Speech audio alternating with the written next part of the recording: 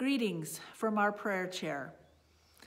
No one would have ever guessed when we began the season of Lent that this prayer chair would provide us such grounding, a place where we could come and simply be.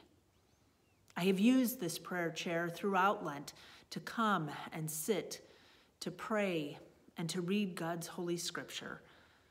This is Holy Week, the culmination of the season of Lent, and I wanted to share with you our plans for worship and gathering this week. Maundy, Thursday, we will gather via Zoom for dinner church at 6 p.m. You will find the link in the comments below to be able to join us. I invite you to have a candle and your dinner, including bread and your beverage. We will begin in your living rooms with your candle and move to your dining room or kitchen. We will be joined by 4 readers from our congregation.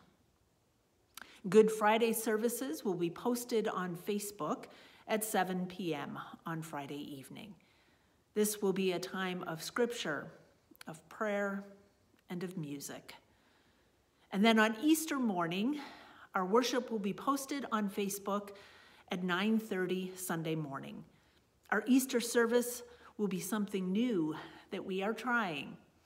My prayer is that you will find meaning and comfort and a sense of hope in our time together that morning. Our Good Friday and Easter services will be posted on our website following their times on Facebook. In the midst of this Holy Week, please know that you are each in my prayers, and I ask for your prayers. I long for the day when we will gather again face to face. Let us pray. God, our refuge and our comforter, you are our strength for us, a helper close at hand in times of distress. Enable us so to hear the words of faith that our fear is dispelled, our loneliness eased, our anxiety calmed, and our hope reawakened.